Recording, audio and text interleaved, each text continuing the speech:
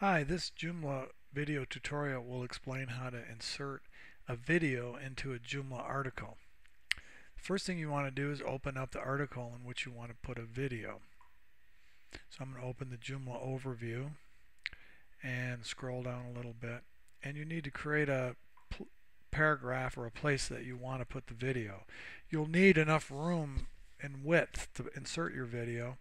So I'm going to put it right here, and I created an empty paragraph.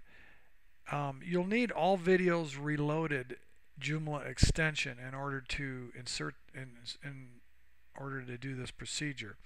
Once you have that installed, you'll have a button at the bottom of your editor screen called AVR Media. Stands for All Videos Reloaded Media. Click that button and you'll get a pop-up screen, and in that you need to enter a URL for the video. So go to YouTube and click on a video that you want to play or that you want to share, and then you click the share button. So I'm going to just stop this and click share, and now I get a URL, and I'm going to copy that and then go back to the Joomla editor screen for All Videos Reloaded and paste that in there. And then for the media player, make sure that you select the YouTube original player.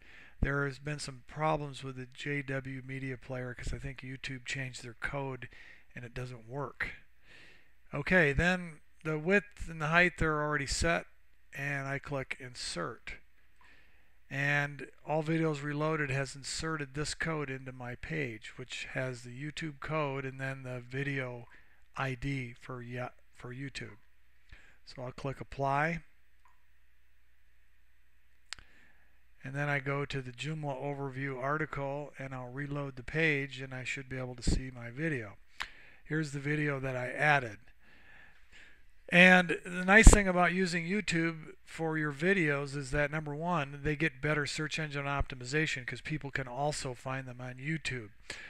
Furthermore, you don't have to have all the bandwidth usage on your website for a video to be played and also to be stored.